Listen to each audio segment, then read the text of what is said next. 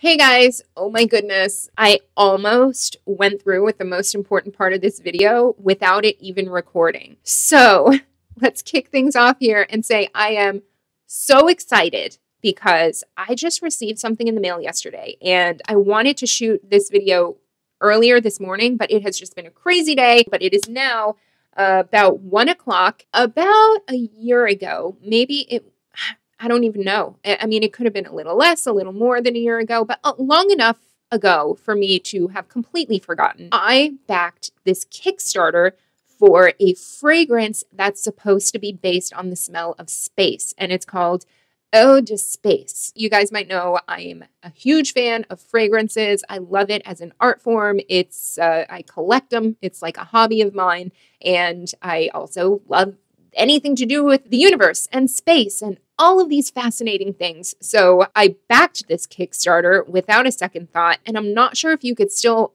buy these bottles or if it was just kind of like a one-off perk thing for the people that got it through Kickstarter, because now they're actually in production and being sent out, because yesterday I received my fragrances in the mail and I had completely forgotten about them, and I was so excited and I wanted to open them right away.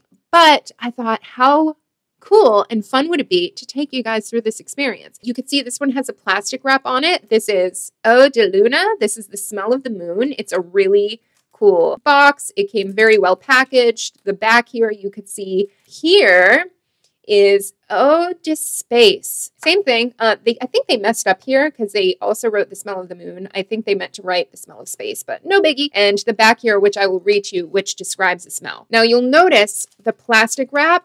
I noticed that the camera wasn't filming as soon as I took this off, but I'll tell you guys right now, as soon as I took the plastic wrap off of the top, a big whiff of what I can only describe as orange tang powder came out. I didn't open it yet. Thank goodness I didn't spray anything yet. I wanted to do this video earlier today, better late than never, because I wanted to spray this and this on myself on each arm and also a little bit of my clothing just to test out the longevity that way. But I wanted to do an authentic first impression with you guys, and then I'm going to check back in later tonight sometime, at least a few hours, and let you know how it developed on my skin. I have a feeling that this is not something that's supposed to be worn on the body like a perfume or typical fragrance in that sense. I think it's mostly just the experience of smelling the moon and smelling space, but it'll be interesting to see nonetheless. I do have to run a couple of errands, so hopefully nobody is super put off by these smells.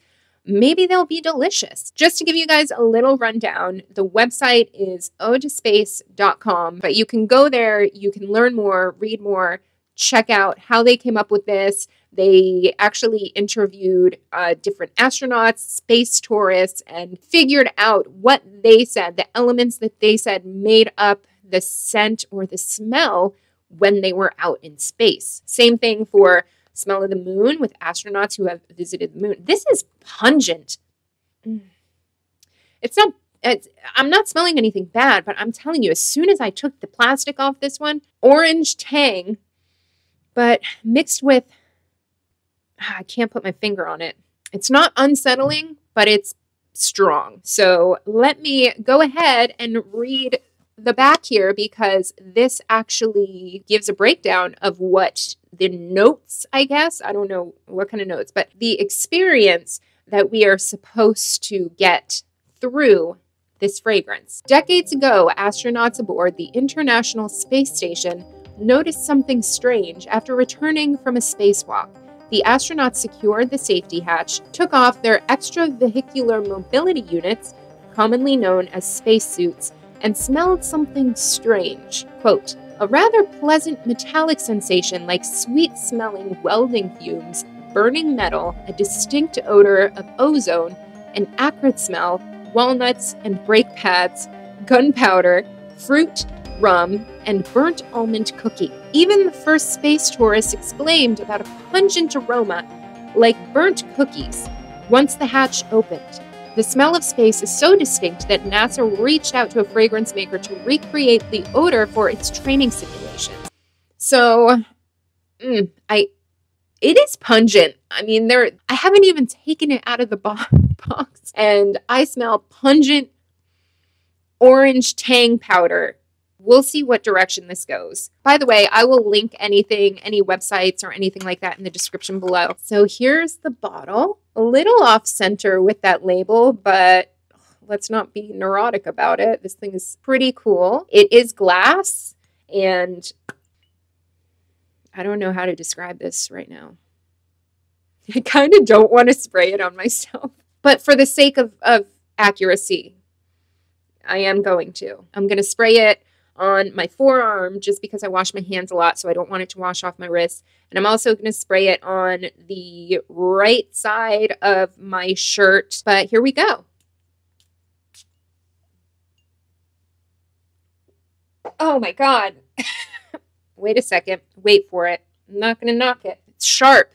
There's a sharpness to it. Ooh, a very alcohol first spritz. A lot of alcohol there. What I'm going to do is I'm going to let that kind of calm down. I'm getting like a rum drink. I'm getting like a mimosa right now because between the alcohol and the orange tang, yeah, I don't think this is supposed to be a personal, like a person-on-person fragrance. Let me go ahead and spray it on my shirt because I said I would. And as we all know, especially because I think I am going to have a workout, and we'll see how it lasts on skin versus material, which material typically makes fragrances. They'll last longer.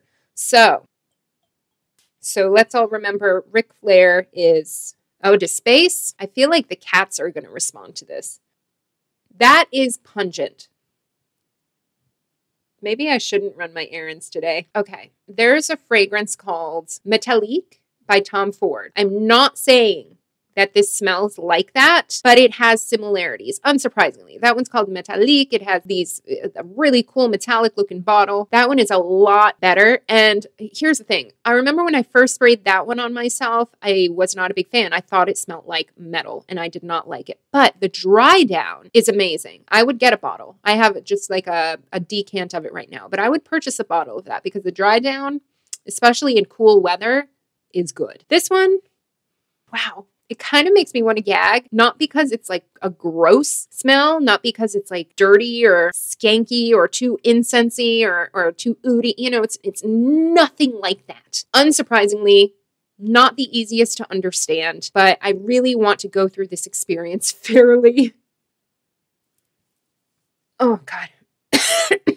I'm not even acting. Like, it is pungent. Am I getting burnt cookies or almond cookies? No, not yet. But maybe that's in the dry down. Maybe that's coming by afterwards. Let's go ahead and move on to open this Eau de Luna, the smell of the moon. I don't know if I already have some kind of olfactory fatigue happening or if it smells the same taking off the wrapper as the other one. It's milder, but that other one just like smacked me in the face when I opened it up. If you can see, Eau de Luna, 1969.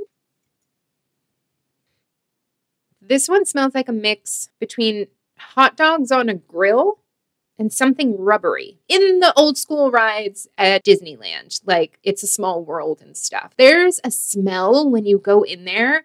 It's kind of in the mist and in, I don't know if it's the smoke machines they use combined with everything, but oh my gosh, it is such a good nostalgic smell for me. I love that smell.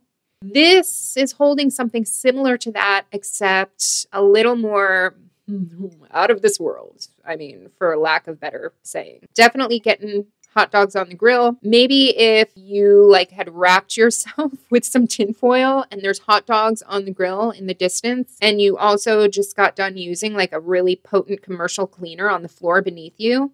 That combination of smells so far, just from opening this, is what I am gathering. However, let's do what matters. Oh, what is that? Okay, I'll definitely say I like this one more. Oh, something about this one makes me want to gag. The smell of the moon. So the burnt hot dogs, that's kind of like on the low. That's not very much in your face. This one has a softness to it. Let me spray this under Razor Ramon. You know, there's something weirdly comforting about this one. Would I wear it on my person as a fragrance? Absolutely not. I mean, maybe if I was going on a date with an astronaut or something and thought that they might, you know, be like, find some appeal to it. I would say that both of these are more kind of collector's pieces, artwork pieces for the experience behind smelling space. Or if you have a kid or a teenager who that is their goal, they want to work for NASA, they want to be an astronaut, and they really want to manifest that and really want to feel the feelings as if they were in space. But I would buy that kid a really cool, realistic spacesuit and maybe a virtual reality game where they can be on the moon. And then as they're doing it, spray this all around them. If that is not feeling the feelings to manifest something, then I really do not know what is. The moon smells like hot dogs and lotion. So yeah, I'm going to go about my day and I will check back in with you guys here later this evening. A little update. It has been 3 hours since I sprayed it on.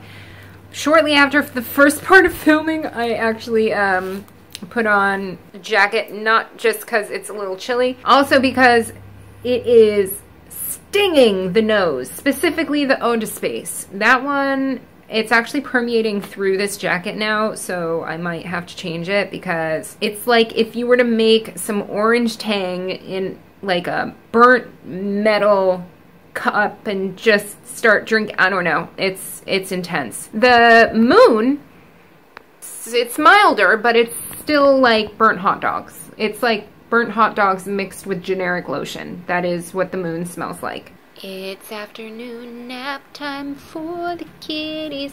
Look at the toe beans. Can you smell me? I'm sure you can. I'm gonna check on your brother. Oh, hi. Is this your new nap spot? Is this your new nap spot? Oh my gosh, you can look, he's sniffing. He can smell it. Here, do you want to smell it? Smell my arm. No, not my hand. Smell my arm. Okay, you can smell my hand too. I love you. You're a good boy. What about this one? What about the moon? Do you want to go to the moon? Nope, not a fan. Not a fan. Oh, hello, you little dark chocolate pretzel. Why do you look so shocked?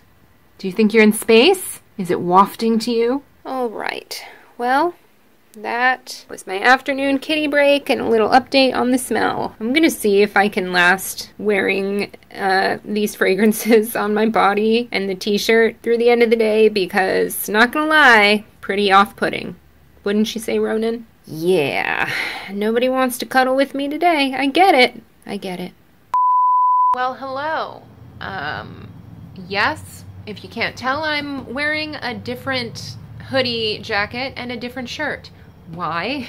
Because shortly after filming the last update, it is now, by the way, a little after 6. Shortly after the last update, I'm still getting wafts of it now. I had to scrub it off and change. And here's the thing, it would not scrub off easily. At first I tried water with soap and I scrubbed my arms really well and then I rinsed it out and it didn't rinse out. The Luna one, the moon one, this side, that one was fairly easier to get rid of, but the smell of space, it is permeating my life right now. It's in my nose. It's like my nostrils are stinging. I get wafts of it. I drove with the windows down after changing my shirt, and then I realized it's because I also, when I sprayed it on my shirt, it must have gotten on my skin underneath. I had to use oil, thinking that rubbing the oil in would dilute the oil that was in the fragrance and that would help it wash off, and that did help quite a bit, but it is still there. So 11 out of 10 for longevity and for strength, even though you don't want that with this kind of fragrance. You guys, it is pungent. I mean, it lingers. You know how sometimes little kids smell like stale cookies and dirt? Let's say a little kid was to come along smelling of stale cookies and he was to drink fresh orange juice maybe a couple hours before, and he just got off of one of those playground things that spins and he walked your direction and you had just finished a hot dog that was wrapped in tinfoil and that tinfoil was still left out in front of you, and that kid just walked up and threw up his rancid acidic orange juice onto your tinfoil. That apparently is what space smells like. Now the moon, you hear, I'm not mentioning it much because that was pretty mild, but that smells, like I mentioned before, just like some generic body lotion mixed with hot dogs on the grill. There's a lot of hot dogs happening in space. I don't know what that means. Anyway, needless to say, it's a novelty item. It is not something you want to wear. And I'm very diplomatic with my fragrances. I always look for what's good, the positive, how it could be interpreted. Even if it's not favorable to me, I could see how other people may like it. This one, no, nobody should wear this unless you want to have like a space themed party or blend in with aliens if you feel like you're around some, you know, so you don't stand out. You seemed unbothered today by it, right, babe? What about you, little one? Oh, you're so dark I can barely see you, sweet boy. If you have smelled the Eau de Space or Eau de Luna, let me know your thoughts in the comments below. I guess I'll see you in the next video smelling much, much better. Right, bubbies? Thanks for watching. Say bye.